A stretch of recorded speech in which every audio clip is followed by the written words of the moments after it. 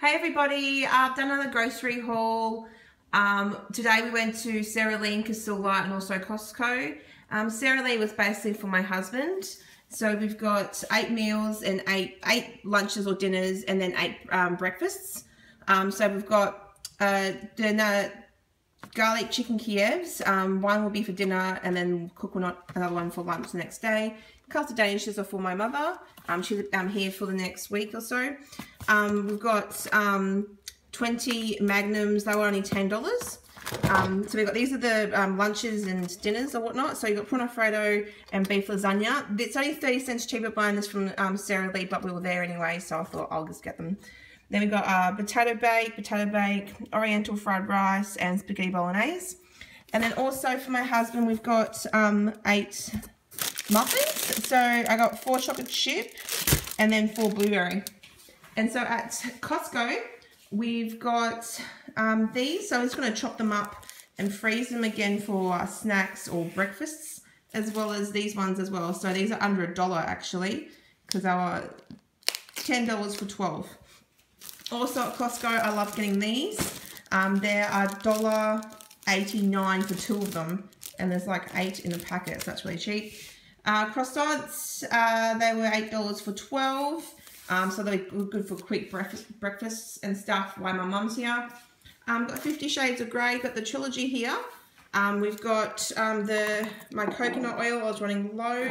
My agave syrup, I was also running low. And then for my husband, he ran out of Ice Magic, so there was 3 for like $8 or something like that. Some brown rice quick cups. Ended up being $2 or $1 per half a cup. So that whole thing here would be $2.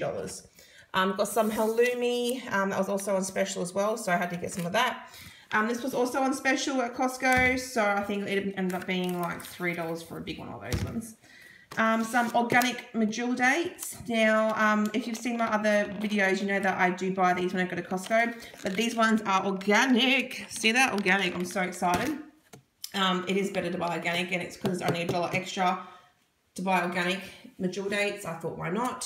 Some nectarines. These were like $9. My mum and I got hungry in the car. They're really, really nice. They had taste testing of these ones. Oh, and they didn't even freeze that pronto. These were amazing. They do have some processed stuff in it, so that will only be for a treat, probably once a fortnight or something like that. And these ones, it's 81% potato, so not that many nasties in that. Just a salad to have on hand while my mum's here.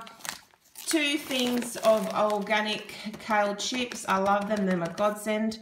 And then I got 10 kilos of, it's actually rubbed off because it's so cold. It was only kangaroo mince and beef mince, and that, so it was like, ended up being $4 a kilo or something like that. And then I got some fortune cookies for my mum, and she's taken them back up to Darwin with her, and she's using them for first day of school to give out to her children as she's a teacher. So Costco was around $230 or $40, and then the Sara Lee over here was around $45. So I didn't do too bad. A lot of things for my husband, not many things for me, but that's okay because my husband's more picky than me. So pretty happy. So everything's under $300. Thanks, guys.